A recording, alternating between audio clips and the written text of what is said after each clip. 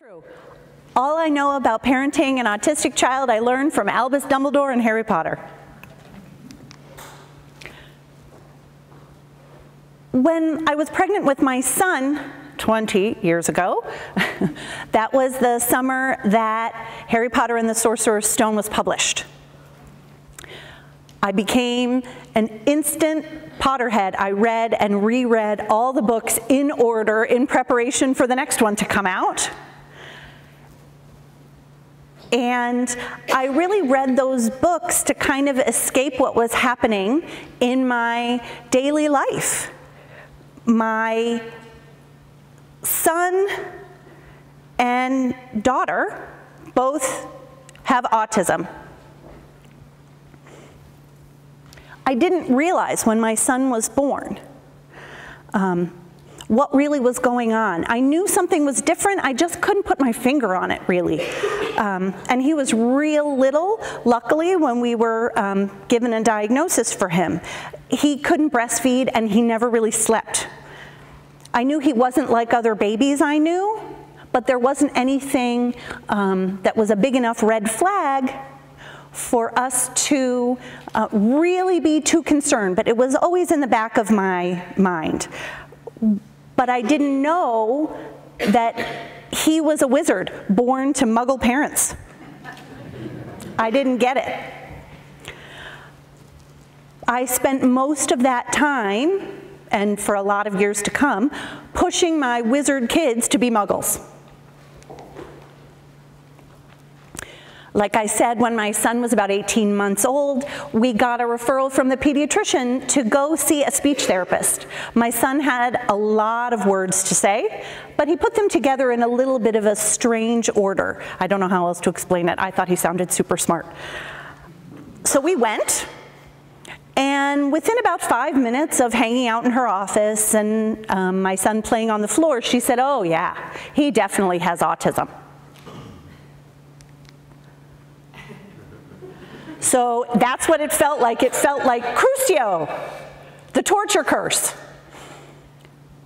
It was completely from left field. I couldn't breathe. I didn't know what to say. This was not the reason why we were at this appointment. When all was said and done, we were very lucky to be able to catch this at such an early age. Most kids are not able to get a diagnosis at 18 months.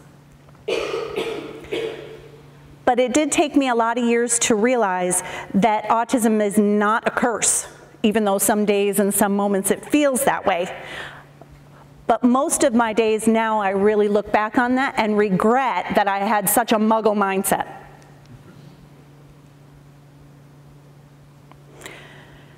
Back then, nobody gave me a letter to Hogwarts. Nobody gave me a ticket to platform 9 3/4. We were just kind of out there. We didn't know anyone else in our lives that had a family member or a child with autism. We didn't know what to do. We didn't know what was the right path, and we didn't have anyone to get advice from. We were definitely Muggles in a wizard world. We just didn't know it. So we tried everything there was to try. Every therapy, every intervention. We just threw it all at the wall and tried to see what would stick. I didn't want to waste one single moment that I could be giving my son and my daughter the ability to become more like everyone else. I wanted them to become like me, like all the other little kids around them. I wanted them to become Muggles in their wizard world. Nobody said that to me when my son was diagnosed at 18 months old. Nobody said, "You're a wizard, Harry." They just said, "Oh, he has autism." Nobody told me that wizards are awesome. Nobody told me that meeting my kids where they were, not where I wanted them to be, would be a life-changing perspective for them and for me. Nobody showed me all the positive things about having someone in my life that has autism. Fear of a name only increases fear of the thing itself. That's not Albus Dumbledore, that's Hermione Granger. When my son was younger, the differences were much more subtle when he was in preschool, first grade, second grade, and I could sort of go about pretending like he was getting all of these therapies and interventions and treatments, and that eventually he would catch up and be just like everybody else. Nope. He has autism. Only when I was much more comfortable with that word, with that concept, when I embraced that about my kids, were they actually able to make great leaps and bounds in their growth and progress.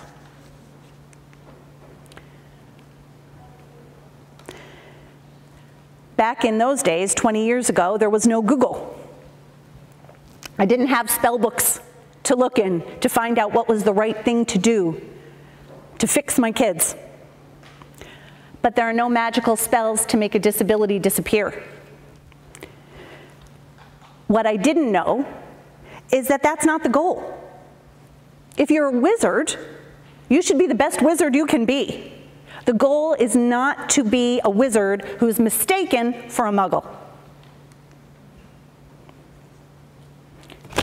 Here's Albus Dumbledore. It does not do well to dwell on dreams and forget to live. Remember that. Well, I used to have muggle dreams for sure. I wanted my son to play on the baseball team in the town. I wanted him to go to birthday parties and go to college. But muggle dreams for wizards are irrelevant. My daughter is a witch, and my son is a wizard. Wizards go to Hogwarts, not Harvard. And I realized that that's how it should be. We shouldn't be forcing our kids or each other to be something that we aren't.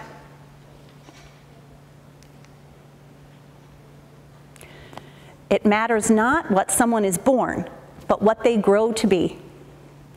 If you ask any parent of a child of any age what they want for their child in their future, they want them to be happy, they want them to be successful, they want them to live full lives. But that's not what I was doing. I was focusing on trying to make my kids into muggles. Once I let go of those expectations, everything changed for us. It is our choices that show who we truly are, far more than our abilities. When my kids were little, I would ask them about their choices every day when they got home from school. Did you make good choices today, honey?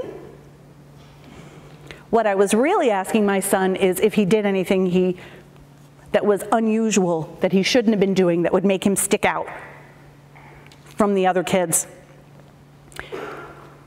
But I wasn't thinking about my choices in those instances. What about my choices? I chose to hold my wizard kids to a muggle standard. But they're not muggles. They're autistic. When I became comfortable with that word, with that fact, they began to blossom into the people that they are today and will continue to grow into. Differences of habit and language are nothing at all if our aims are identical and our hearts are open.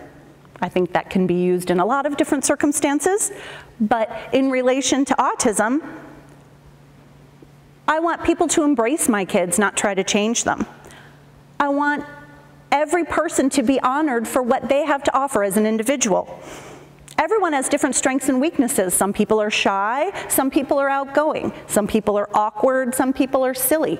Some people communicate verbally, other people communicate using sign language, or even an iPad. And all of those things are okay. None of those people have any more or less to offer than the next person. Every person deserves to belong. If we embrace the wizards in our muggle world, we'll all be better off for it. Happiness can be found even in the darkest of times if one only remembers to turn on the light. When you walk around in the dark, sometimes you trip over things, you're a little nervous maybe. So turn on the light. You won't need any polyjuice potion to turn you into someone else. You won't need any Felix Felicius to give you a little luck in your life. Half-bloods, pure-bloods, neurotypicals, autistic people. Everybody has the right to be included and valued in their community. And if we all do that, our glasses will not be half full, they will overflow.